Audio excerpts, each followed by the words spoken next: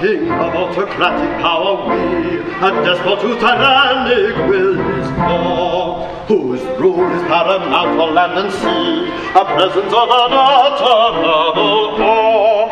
But though the awe that I inspire must shrivel with imperial fire all foes whom it may chance to touch, to judge by what I see and hear, it does not seem to interfere with popular enjoyment much. No, it does not interfere with our enjoyment much.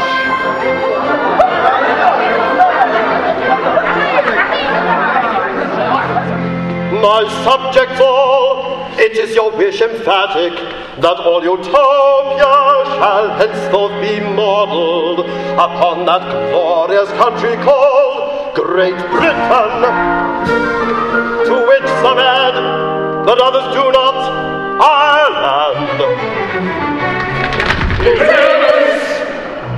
That being so, as you insist upon it, we have arranged for our two younger daughters, who have been finished by an English lady, a grave and good and gracious English lady, shall daily be exhibited in public, that all may learn what from the English standpoint is looked upon as maidenly perfection.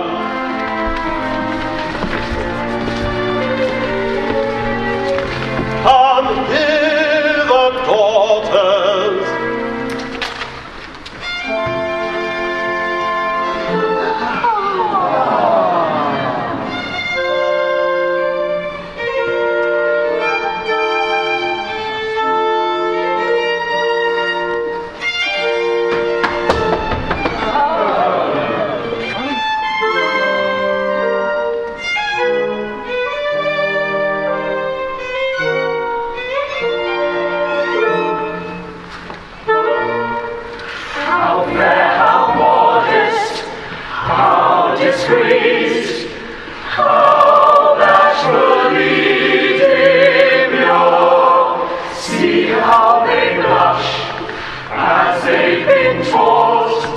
At this publicity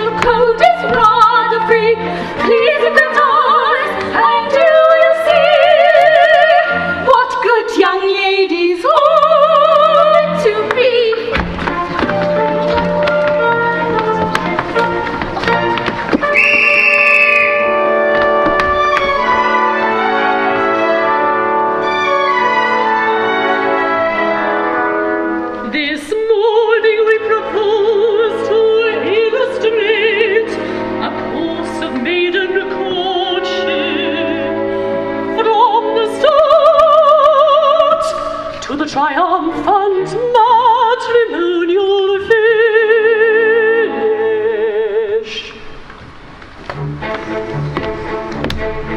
Bold-faced stranger, perfect stranger, meets two well-behaved young ladies. He's attractive, young and active, each a little bit afraid is. He with daring, undespairing, gives his card, his right discloses. Little heeding his proceeding, they turn up their little noses. Yes, their little noses. Please observe this lesson vital. When a man of rank and title his position first discloses, always cock your little noses. When at home, let all the class try this in the looking glass. English girls of well-bred notions shudder unrehearsed emotions. English girls of highest class practice them before the glass. English girls of well-bred notions shadow unrehearsed emotions. English girls of highest class practice them before the glass. His intentions, then he mentions something definite to go on. Makes recitals of his titles, speaks of settlements and so on.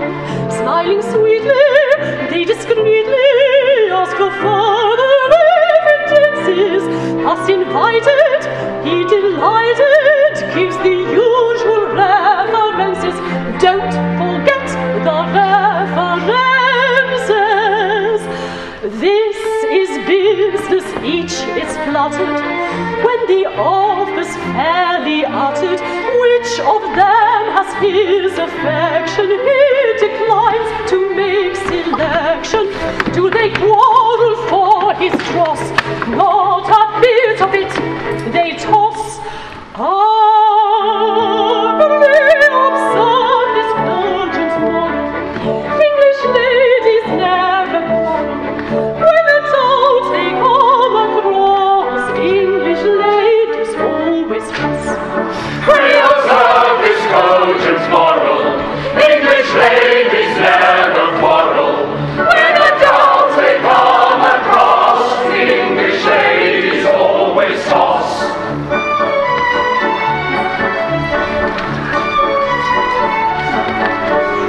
The lecture's ended in 10 minutes space. 'Twill be repeated in the